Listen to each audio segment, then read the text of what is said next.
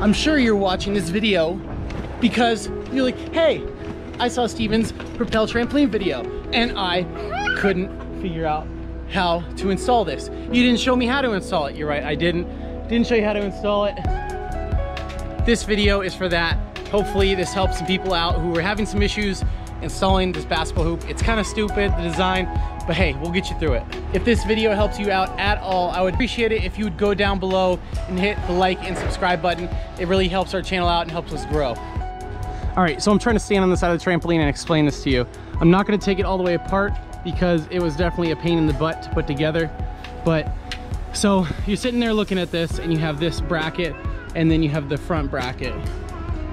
Okay, there's 2 pieces and 2 bolts there. And then you have 6 pieces.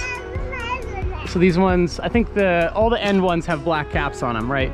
So the 2 bottom ones I think are longer, and then these ones have like a weird bolt looking thing. It almost looks like something should screw into it. They don't screw into anything. They just sit in there and kind of curve like that, just held in by the pressure. And then you have to, I would definitely recommend having 2 people to put these in, because tightening this and holding all these things together at one time is definitely a pain. So 2 people, get that. Putting the hoop on itself is pretty self-explanatory and not the problem you're probably having. And then when you go to put it on, whatever corner you choose or whatever side you choose, you have to take this top cap off and then kind of slide it down and then try to reinstall the top cap over that.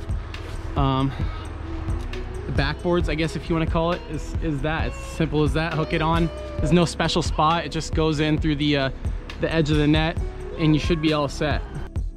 But these poles are really just held in by a little bit of side pressure and then the pressure from the backboard pushing them all in. These aren't super secure, like I said, but it should work, and it's gonna bend a little, but it'll make the backboard nice and tight. Simple as that, guys. I hope this video helped you out. Sorry that the last one didn't help. A lot of people were saying there's too much time lapse and not enough explanation. I guess I kind of overlooked that as I've put together trampolines before and I kind of know what it's like. So we just kind of, it's not a fast process, so a lot of time lapse was made into that video. So I appreciate you watching. Have a good day. Make sure you drop down below, hit like and subscribe for new content every Friday.